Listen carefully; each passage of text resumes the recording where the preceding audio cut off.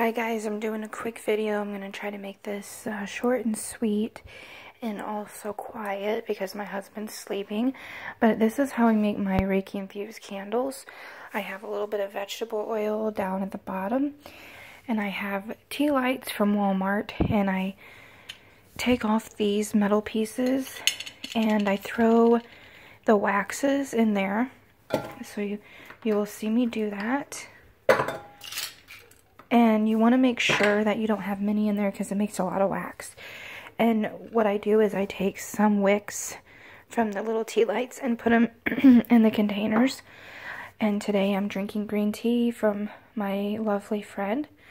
And I'm having this oil put in, chamomile and lavender.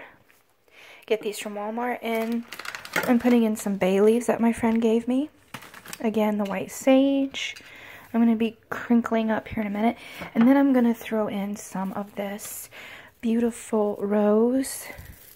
And I think there's sodalite chips in there. Right there you can see. And that is what I do. So right now, I'm going to start my oven up and let that melt. And then as it's brewing, I start pouring in. Once it melts down, I'll get my spatula here. And I just start mixing it, letting it soak in that oil. My grandmother from the other side taught me how to do this. If you don't have a double boiler and you're kind of using what you got, and it melts down pretty quick if you have it on high. And I'm just infusing Reiki in this. Chukure, chukure, say heiki, say heiki. Chukure, chukure, say heiki, say heiki. And guys, I'm doing one of these candles for me and one for my grandmother. I think I might end up doing the other one for my mother. I'm gonna have to find a glass, and I think I'm gonna put it in this. I'm gonna make sure the water's out of it. It's cleansed. Okay. And I'll have to get another wick, which I might just end up putting it in this one. And I make them really small. So I have a big container for a small tea light size. But I try to use it like that because it lasts a long time. With the oil, it burns down slowly with the Reiki so that you can get the effects of it, and it's supposed to bring whatever I put in there. So for Samhain, I made some with cinnamon. For money, I'm just putting several drops of oils in there, and I let it brew. It smells amazing. You just got to be really careful when you're making these. It's almost melted down. Okay, so now I'm going to start crunching up some of the white sage here. I just put it in there, sprinkle it in there. I'm trying to do this with one hand, guys. Let me open this up.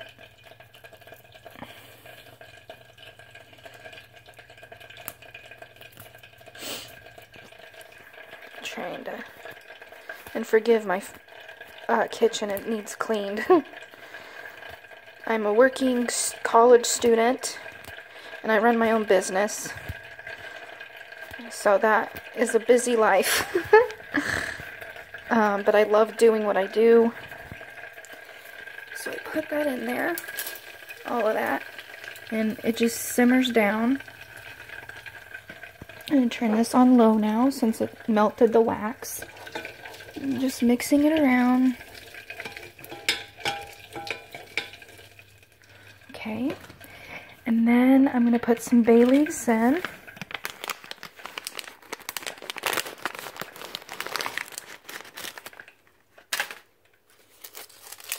Crunch them up for protection. good luck and healing. And just mix it up a little bit more as it's brewing. Okay, guys. And then I'm gonna let me see if I can do this. Okay. Oh goodness, that's not gonna work. Okay. So this is what I'm doing, and I'm just taking my knife, cutting it, peeling it, trying to get the wax off the bottom here. I don't want to break my wick, which it does happen.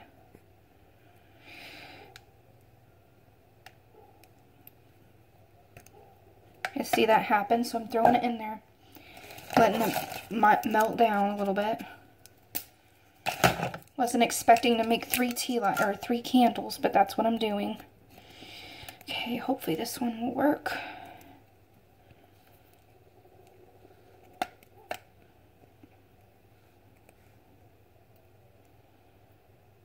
Okay.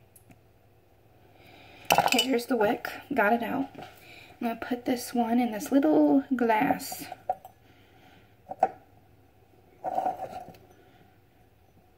Okay. Now, Spirit is telling me, guys, to put a dash of cinnamon in there. So I will. Just need to put this back down a minute. Got my cinnamon. And it smells really beautiful. I love it.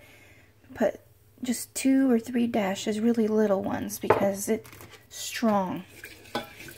Just keep mixing it. Okay. Let it boil just a little more, and then I'm going to take it out and pour them. But that's how we really do it. And then I put them in the fridge. I know that sounds really weird, but this is how my grandma said to do it. And what I do is I let them sit there for a while, and then when they're done, I will infuse more Reiki in them and carve in the Reiki symbols, and then I set my intention and say a prayer over it, but I won't give you the chant or the prayer that I say, because that's personal, and everyone should do their own. But that's what I basically do, and it's really easy. Sorry about my chihuahua barking. I'm going to see what she's barking at, guys. I don't see nothing. Okay, so that is what I do. So very carefully, you're just going to pour it in there.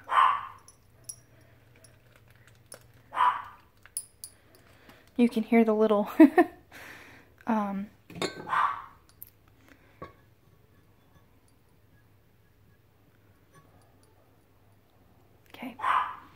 Trying to get some of that herb in there without burning myself. Give me a minute, guys. Okay.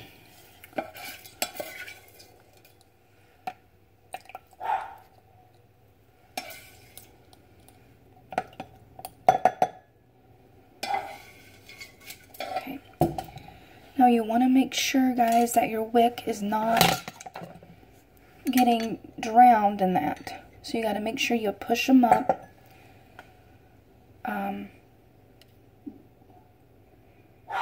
Make sure it's sticking up fairly good.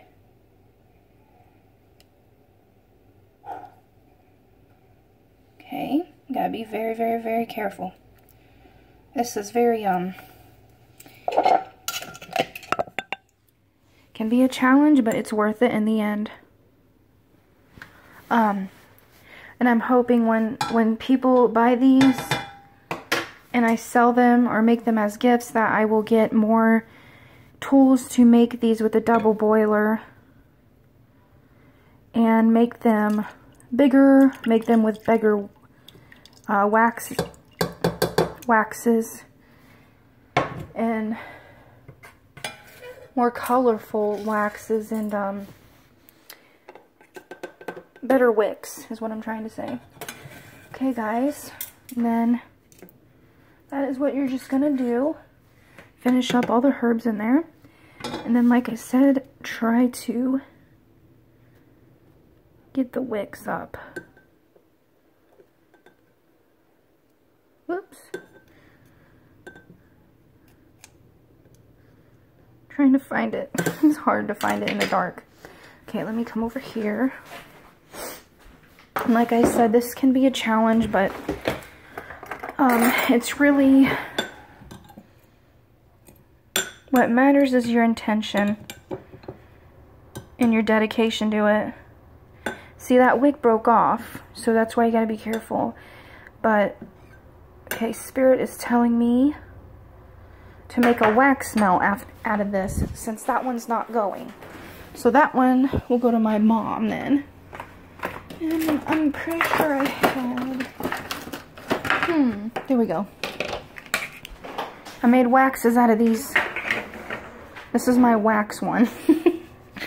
So you can make a wax melts if your wick won't work.